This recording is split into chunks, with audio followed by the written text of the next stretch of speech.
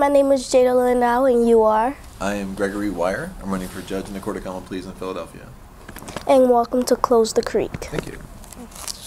So, who are you? My name is Greg. I am a criminal defense attorney here in Philadelphia. I went to Temple Law School, and I've been doing criminal defense work here in Philadelphia ever since. My wife's a social worker, and we have a foster kid, Jasmine. Why do you want to be a judge?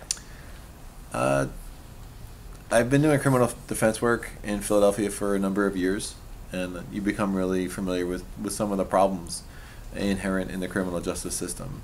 And I think as any criminal defense attorney who really cares about their clients, after a while you want to be able to do more and help more people. And for me, being a judge was like the next logical step. But it really wasn't until I became a foster parent that I actually took the steps necessary to start the process of trying to become a judge. From what I saw in the family courts, the court system really struggles to make good, well-informed decisions that are truly most beneficial to some of the kids and the families that are in that court system. And I felt like I have something to offer that's unique, and I want to try to help. And I think the best way for me to do that would be as a judge. Excuse me? What are your values on youth and children? My values? Yes. I think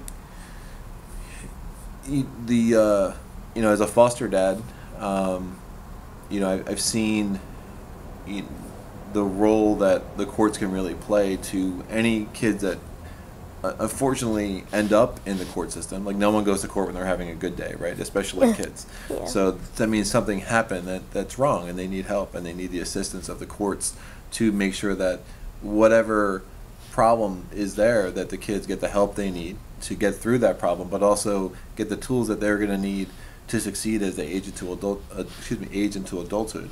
And that also includes helping out their parents sometimes, to make sure that the parents have the tools that they need to be better parents and to get their kids back and to really help the whole family. So I think, in short, my values would be that especially as it relates to the court system, doing what we can to provide the most help, and not to further traumatize kids that are in the court system, because again, they're not there for happy reasons usually. So let's help them as much as we can. What is your restorative justice to you? Restorative justice to me, if we look at what restorative justice, where it started as an idea, there's some parts of New York that they're bringing together victims, and they're bringing together defendants and people who are accused of crimes, and working to, instead of going the normal route of incarceration and punishment, to really try to, again, bring some wholeness and restoration to whatever the situation is. As I said, no one goes to court when they're having a good day. So I think in Philadelphia, while we might not be ready to do that yet, I hope one day we start doing programs like that in Philadelphia. For me, it's, as the court system works. The court system works best when it takes brokenness, when it takes a problem, and it does something that really brings healing and wholeness to everyone involved.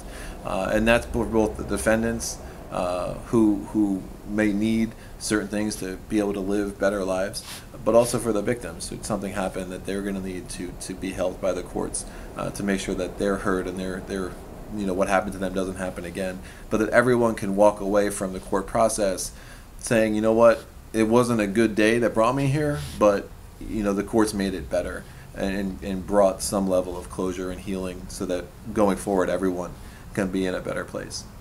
Again, last words for me is, I think as a judicial candidate, it's important to note that you don't run for a certain kind of court. So I can't promise someone that if I'm elected, I'll be in family court, where I would be able to use my experience as a foster dad. I can't promise to someone I'd be in the criminal courts, where I'd be able to use my experience as a criminal defense attorney. But you're assigned. But I think for me, it's the combination of my experiences in criminal defense and my identity as a foster dad that have combined to give me something very unique and powerful that I want to bring with me to the courts. And that really starts with being able to recognize that the dignity and rights of all people, and seeking, as you said, the restorative justice in every outcome in my case, every case that would be in my courtroom so that the outcomes are fair and just for everybody involved.